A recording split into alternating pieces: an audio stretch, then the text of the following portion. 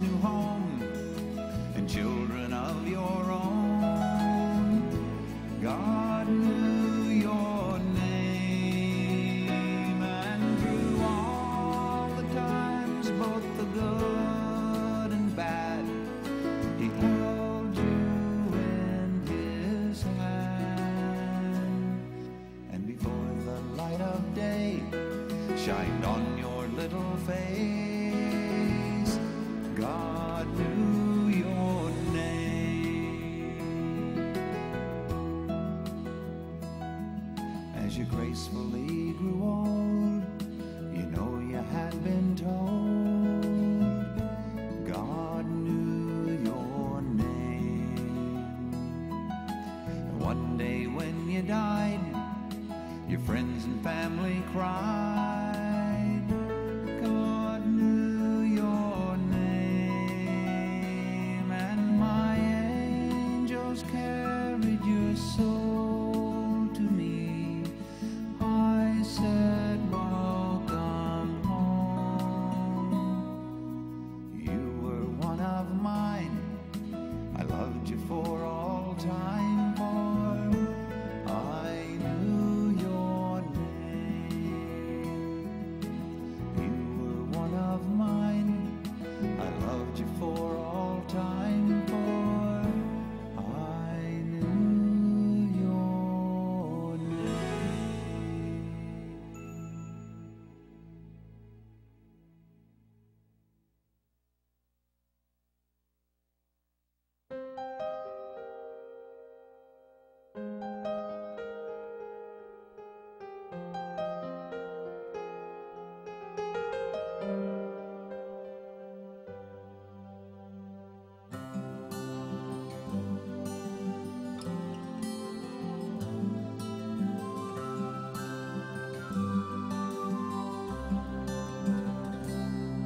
Just because God made you, just because God saved you, just because is all the reason that I need.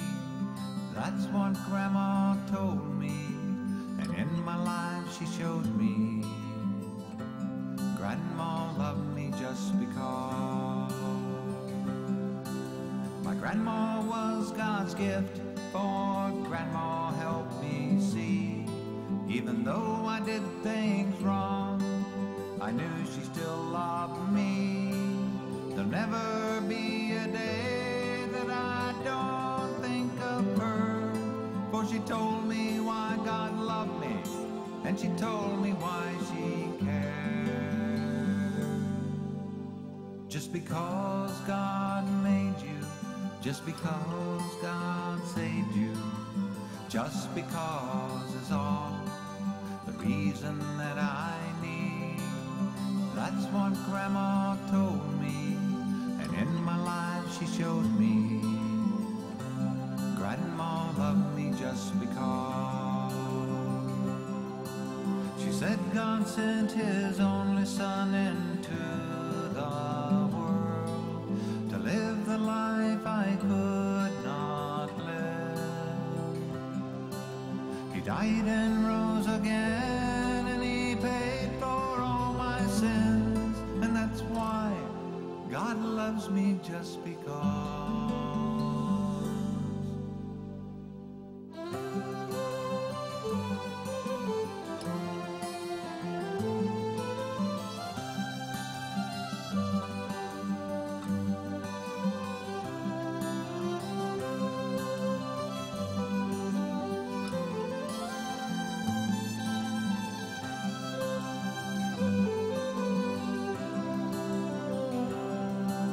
I got a call one morning about 15 years ago.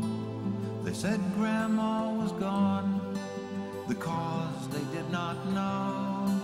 Before I cried, I smiled, and I began to understand.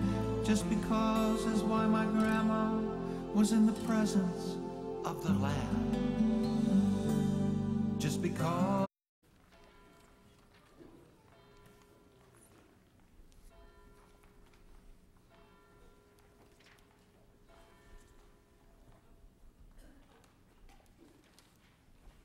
Good morning. Nice to see everybody so bright-eyed and bushy-tailed. That hour went somewhere, I don't know where, but a delight to be with you in the Lord's house. A few things to highlight this morning. Next weekend is very busy. It's going to be a great weekend. And you won't have to cook much either. All right? Friday night's the auction. Doors open at 5 o'clock. There's a meal served at that. Sunday, it's firefighter pancake breakfast, so you have breakfast. Sunday night, the Garms family will be here performing. There's a meal before that as well. Doors open at 5. I think the meal starts then. We're looking for salads and bars. If you can bring those Sunday morning, that would be fine. Andrea will be here. She's the one leading this from St. John's at 3. So if you can't bring them in the morning and want to bring them by at 3, that would be greatly appreciated. The concert itself starts at 6:30. And then Wednesday, we got another meal between the church services. See, we're just going to feed you all week. Church is at 4 and 6, the meal in between. Tater tot hot dish, a wonderful Minnesota tradition. Please join us for that. I don't know if I think that's everything I wanted to get out there. Saturday, you might have to cook, sorry. But before we begin, Pastor Hintz is going to be doing Bible class this morning, and he'd like to take a few moments and just give you an idea of what it's going to be about and the importance of you being there today. So. Good morning. Can you hear me? All right. Well, most of you know that I represent you. I represent the whole Minnesota South District, the whole state of Minnesota, in the legislature. Something truly extraordinary happened about a week ago. 30 years ago, somebody lit the fuse on a bomb. That bomb went off a week ago. It will affect all of us. It will affect our church and each of you individually. And that's what I want to explain to you after our worship service today. So we'll be meeting back in the fellowship hall, and we look forward to having many of you join us. We'll be taking a look at a video that was taken down at the Capitol, like I said, about a week ago, and I think you will find it interesting. Thanks. Thank you. All right, fourth Sunday in Lent. Easter's in 3 weeks. We're quickly approaching that wonderful celebration in the church here. Today, our order of service will be Divine Service Setting 3, and our first hymn will be 425, When I Survey the Wondrous Cross, 425. Blessings to all of you this day as we worship. Thank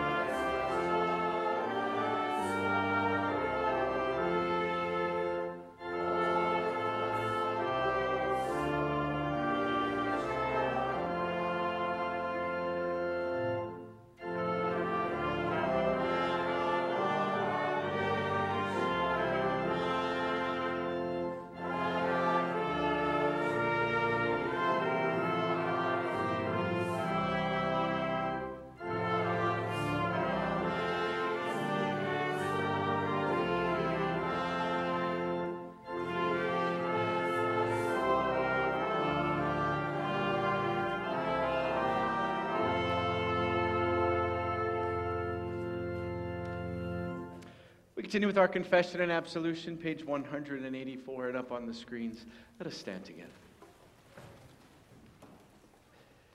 In the name of the Father, and of the Son, and of the Holy Spirit. Amen. Beloved in the Lord, let us draw near with a true heart and confess our sins unto God our Father, beseeching him in the name of our Lord Jesus Christ to grant us forgiveness.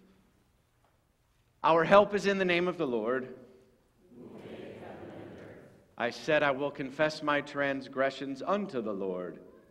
And you forgave the iniquity of my sin.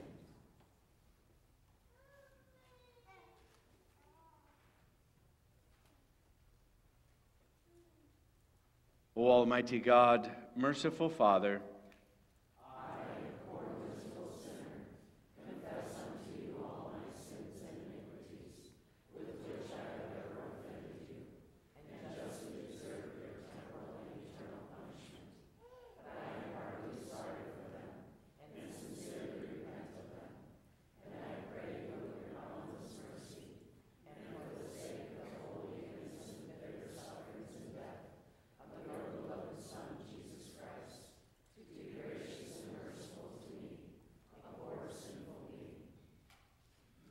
upon this your confession, I, by virtue of my office as a called and ordained servant of the word, announce the grace of God unto all of you. And in the stead and by the command of my Lord Jesus Christ, I forgive you all your sins in the name of the Father, and of the Son, and of the Holy Spirit. Amen. Continue as we sing together the introit.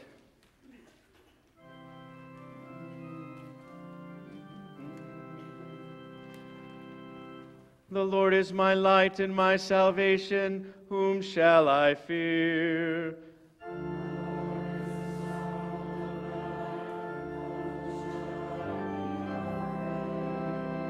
Though an army encamp against me, my heart shall not fear.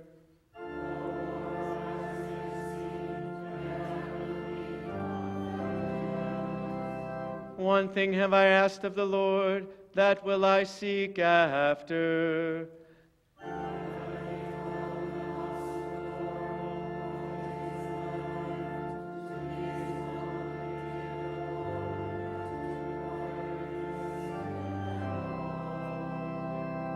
For he will hide me in his shelter in the day of trouble.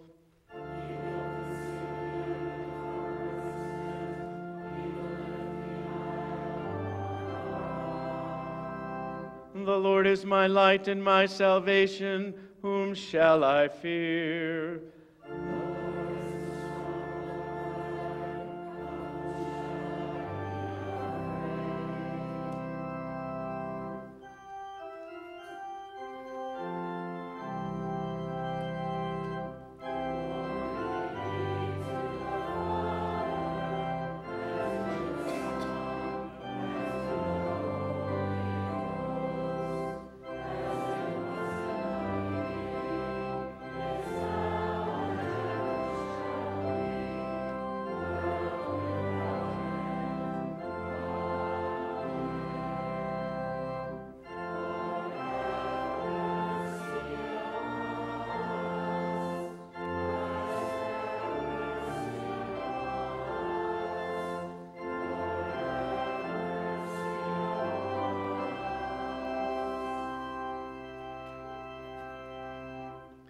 The Lord be with you, and with thy spirit.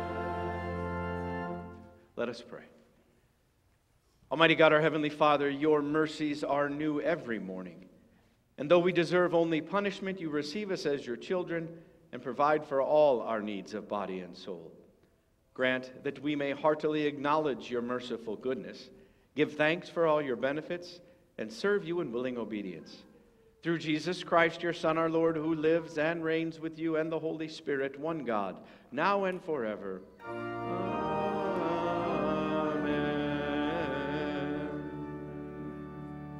You may be seated.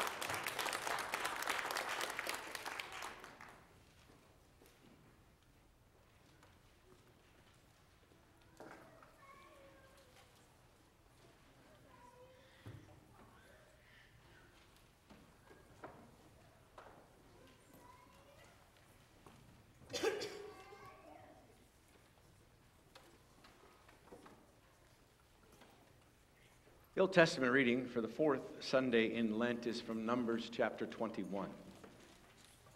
From Mount Hor they set out by the way to the Red Sea to go around the land of Edom. And the people became impatient on the way. And the people spoke against God and against Moses. Why have you brought us up out of Egypt to die in the wilderness? For there is no food and no water, and we loathe this worthless food. Then the Lord sent fiery serpents among the people, and they bit the people, so that many people of Israel died. And the people came to Moses and said, "We have sinned, for we have spoken against the Lord and against you. Pray to the Lord that he take away the serpents from us." So Moses prayed for the people. And the Lord said to Moses, "Make a fiery serpent and set it on a pole, and everyone who is bitten, when he sees it, shall live." So Moses made a bronze serpent and set it on a pole. And if a serpent bit anyone, he would look at the bronze serpent and live. This is the word of the Lord. Thanks be to God. Epistle reading from Ephesians chapter 2. And you were dead in your trespasses and sins in which you once walked, following the course of this world, following the prince of the power of the air, the spirit that is now at work in the sons of disobedience, among whom we all once lived in the passions of our flesh, carrying out the desires of the body and the mind, and were by nature children of wrath, like the rest of mankind. But God, being rich in mercy, because of the great love with which he loved us, even when we were dead in our trespasses, made us alive together with Christ. By grace you have been saved, and raised us up with him, and seated us with him in the heavenly places in Christ Jesus, so that in the coming ages he might show the immeasurable riches of his grace in kindness toward us in Christ Jesus. For by grace you have been saved through faith, and this is not your own doing, it is the gift of God, not a result of works, so that no one may boast. For we are his workmanship, created in Christ Jesus for good works, which God prepared beforehand that we should walk in them. This is the word of the Lord. Thanks be to God. Let us stand together for the reading of the gospel. The Holy Gospel according to St. John, the 3rd chapter. Glory be to thee, O Lord. Jesus said, "As Moses lifted up the serpent in the wilderness, so must the Son of Man be lifted up, that whoever believes in him may have eternal life. For God so loved the world that he gave his only Son, that whoever believes in him should not perish but have eternal life. For God did not send his Son into the world to condemn the world, but in order that the world might be saved through him. Whoever believes in him is not condemned, but whoever does not believe is condemned already, because he has not believed in the name of the only Son of God. And this is the judgment. The light has come into the world, and people love the darkness rather than the light, because their deeds were evil. For anyone who does wicked things hates the light, and does not come to the light, lest his deeds should be exposed. But whoever does what is true comes to the light, so that it may be clearly seen that his deeds have been carried out in God." This is the gospel of the Lord. Praise be to thee, O Christ. We confess our faith together using the words of the Apostles' Creed.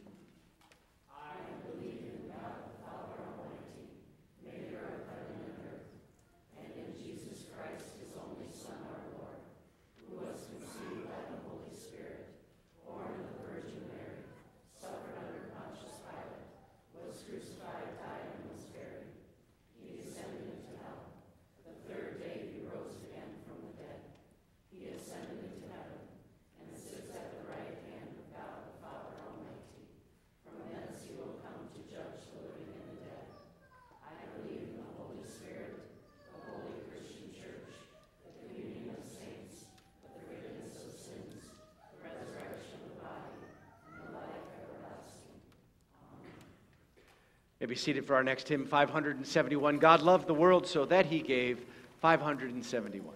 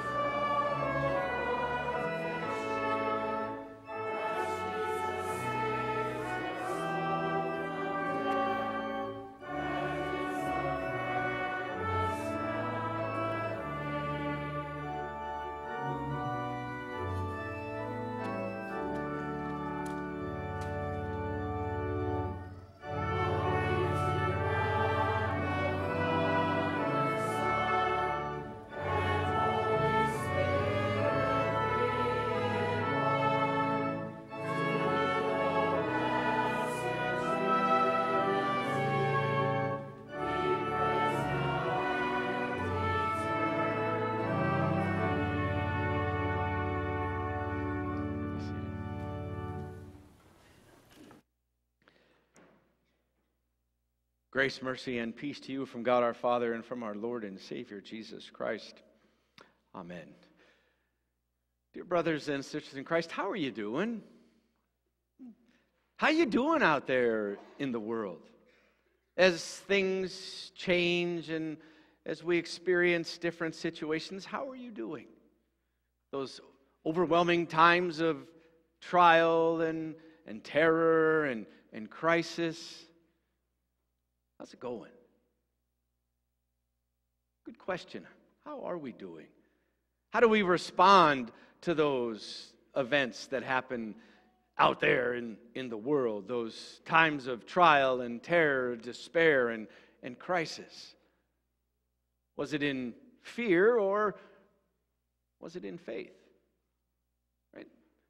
Did you fear, love, and trust God above all things, like it says in the meaning of the first commandment? Or did it seem that the situation you faced was just too much? It's good to look back and to reflect how we're doing. We can learn from it. We can grow from it. Those trials and those struggles, those crises, all those are there to prepare us. They're there to prepare us for the biggest trial we will ever face. Death.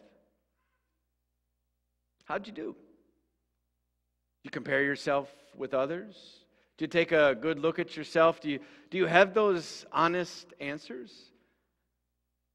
How are you doing? How was Israel doing? That Old Testament reading, right? Not too good, right? They'd been wandering in the wilderness for 40 years. 40 years. They had many times of overwhelming trial and terror and despair and crisis. 40 years because of one event. Hopefully our trials and crisis and situations don't last us 40 years. But for 40 years, they had failed. They had failed that trial that God had set before them. They didn't fear, love, and trust God above all things. Right? Remember? 40 years earlier, God was getting ready to take them into the promised land, and they're like, oh no, those people are too big. Those people are too strong. We could never overcome them. Really? Never mind what God had done for them earlier, right? The 10 plagues, dividing the Red Sea, destroying Pharaoh's army, rescuing them from 400 years of slavery in Egypt. Right? But no, we can't go in there. Those people are different. Those people are big. Those people are strong. So God gave them some time to learn. Some time to grow. 40 years in the wilderness.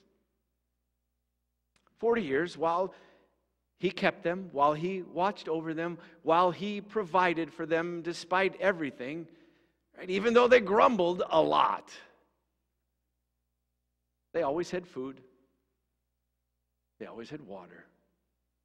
And their clothes never wore out. The soles of their shoes never wore out. For 40 years. Well, those 40 years had passed, and now they're getting ready to go back and to take the promised land. And no surprise, what are they doing again? Grumbling. So what does God do? He sends a small trial to prepare them for the big test that they will face. Although it probably didn't seem to them at the time a small trial, right? Fiery serpents among them. They were bitten, they would die. But God provided a way out.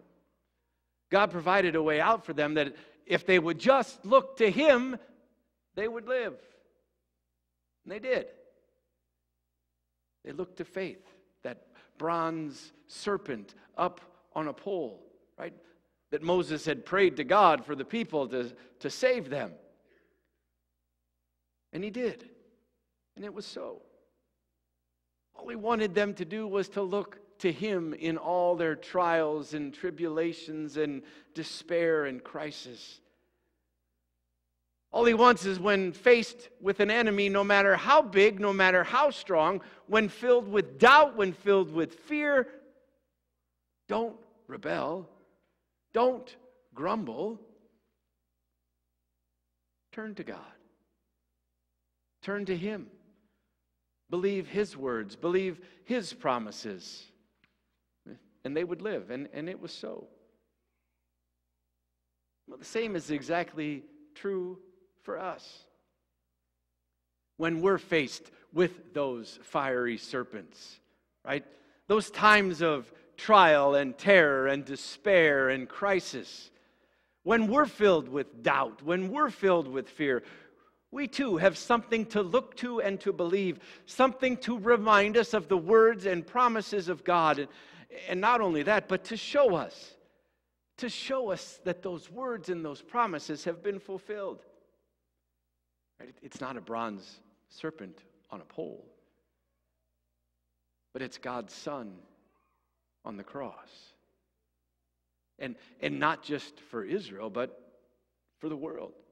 We heard that, right? For God so loved the world that he gave his only Son, that whoever believes in him should not perish but have eternal life. Right? John goes on to say that Jesus did not come to condemn us in our weaknesses, not to condemn us with our doubts and our fears, but he came to save us. He came to give us the assurance that we need, to give us the confidence that we need each and every day amidst everything that's going on, that no matter how big,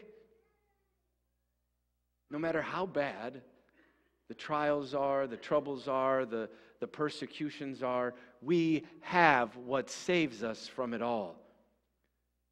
The Son of God who in death defeated death. The Son of God who rose to life to give us life. A gift that, like Israel, we do not deserve, but a gift that he gives to us in his love. Not because we're so lovable, but because he is so loving. You were once dead in your trespasses and sins. That's what St. Paul tells us today, right? You were dead. You were dead when you were following the world. You were dead when you were disobedient. You were dead when you were carrying out the desires of your mind and your flesh. And all there should have been is wrath from God. That's when the rich mercy and the great love of God shone forth most brightly, when he sent his Son. What else could that be called but the greatest measure gift of all time? Right? Before we did anything, before we cleaned ourselves up, before we turned back, before we did better, before we did anything, because truthfully, we're not able to do anything, God acted. For by grace you have been saved through faith. And this is not your own doing. Right? It's a gift of God. A gift sent some 2,000 years ago, but a gift still here for you. A gift for you to turn to at all times. Time and time and time again. In the big trials, in the little trials, when despair and crisis come your way, when you doubt God's care, remember your baptism. Because that's where God gave you the gift of being his son and his daughter. That's where God made you his own. He will provide. And when your doubts and despair and unbelief seem too much, hear again his word. Hear again those beautiful words, your sins are forgiven. He takes it all away and directs our eyes in faith to the cross again. That nothing you do, nothing you can do will be bigger than that. And when your weakness and your fears seem overwhelming, come here to his supper. Here where he feeds you. Our own manna in this wilderness to strengthen us with his forgiveness, to strengthen us with his life, to give us the health of the soul that we need. Such rich mercy and great love here for us. The immeasurable riches of his grace, which out there in the world considers the church in all sorts of different ways. But she needs to be true to herself. For only the church has and can provide what you really need. The life that you need. The gifts that Jesus has right here for you. The gifts that we so desperately need. The gifts that the world so desperately needs. And then when we've received those gifts, to walk in them, Paul tells us, right? To do those good works that God has prepared for us to do. It simply means to give to others the rich mercy and great love that we ourselves have already received. What will that look like for you? What will that be for you? It just depends on your callings in life. But one thing I think for all of us during times of trial and terror and despair and crisis is to show people how to live without fear. To look to the cross. That as big and as bad as those times may be, we have one who is greater. The one who rescues us. We're in the hands. His hands. The hands of the one who is rich in mercy and great of love. Now that doesn't mean throwing caution to the wind and doing whatever you want. It means knowing that whatever comes, we're good. Whatever comes our way in this life, we're safe. Safe in the hands of our Savior. It means that not what we think or do or what the government tells us is the ultimate truth and be all and end all. It's Christ and His Word. It means having a confidence that what God says and promises, He will do. And so we can live in confidence. We can live in that faith. No matter the trials and the terrors and the despairs and the crises that come through our life. At times it may expose a weakness in our faith. May expose a lack of faith of many people in this world. If you see that, repent. Turn again to the cross. Look and live. He bids you to come, to receive that forgiveness, to receive that strength, to be strengthened for the battle out there, and encourage others to come, to look to the cross and live, and be prepared for the battles to come. So when the biggest one of all does come, when you are faced with that time of your death, you'll be ready. You will already be looking to the cross in faith and full confidence that He who did it for you, He who promises life, will provide. A wonderful thing we have to look again to the cross, to fix our eyes on Jesus, the author and perfecter of our faith, and to know that the Lord is my light and my salvation. nothing to fear. The Lord is the stronghold of my life, nothing to be afraid of. The Lord is with me. The Lord will hide me in his shelter in the day of trouble. The Lord will conceal you under his tent. He will lift you high upon the rock. He already has. And he will continue. For he is rich in mercy, and his love is great. Not just for the world, but for you. Look to him, hear him, receive him. Look to the cross and live. Amen. The peace of God, the peace that surpasses all human understanding, keep your hearts and minds in and through Christ Jesus your Lord. Amen. Let's stand together as we sing the offertory.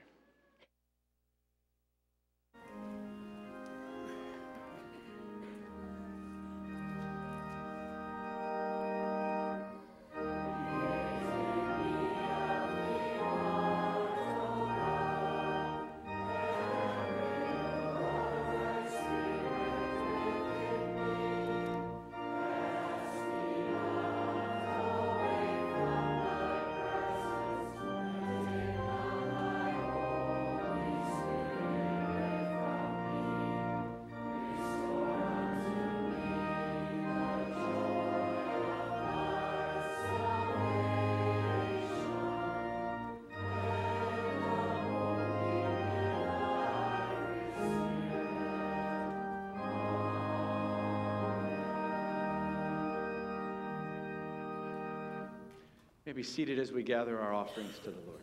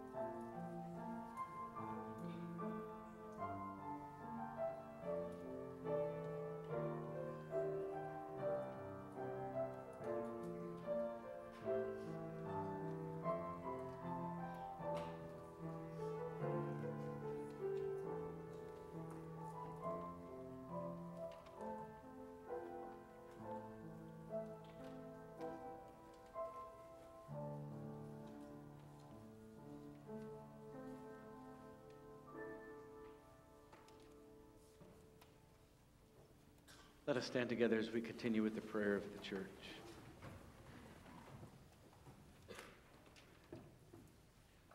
O Lord God, draw us into your light. Expose wherever we, like your people of old, have thought, spoken, and acted against you, that in repentance we might look to your Son lifted up on the cross and be saved from your righteous wrath. Lord, in your mercy. Almighty God, you have set Joseph, our president, and Timothy, our governor, as authorities over us for our good. Bless and sustain them with all they need to govern us, that we might be ruled wisely and in accord with your will. Lord, in your mercy.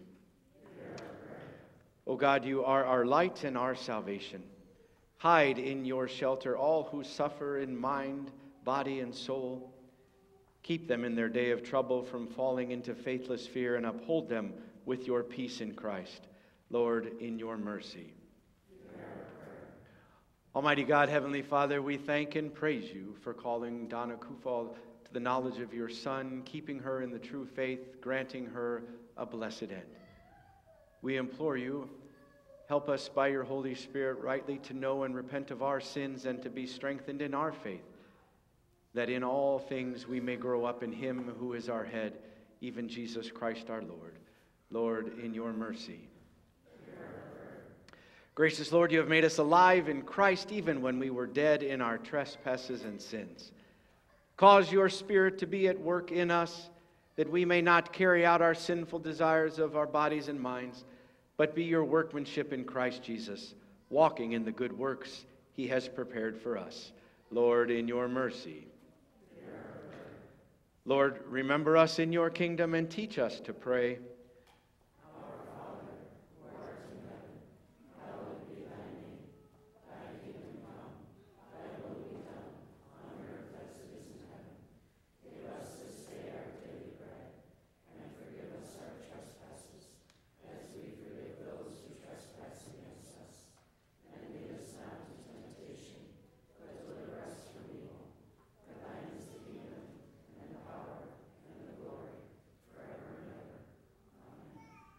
Let us pray. Almighty God, grant to your church your Holy Spirit and the wisdom that comes down from above, that your word may not be bound but have free course, and be preached to the joy and edifying of Christ's holy people, so that in steadfast faith we may serve you, and in the confession of your name abide unto the end. Through Jesus Christ, your Son, our Lord, who lives and reigns with you and the Holy Spirit, one God, now and forever. The Lord be with you, and with thy spirit. Bless we the Lord. Thanks be to God. The Lord bless you and keep you. The Lord make his face shine upon you and be gracious unto you. The Lord lift up his countenance upon you and give you peace.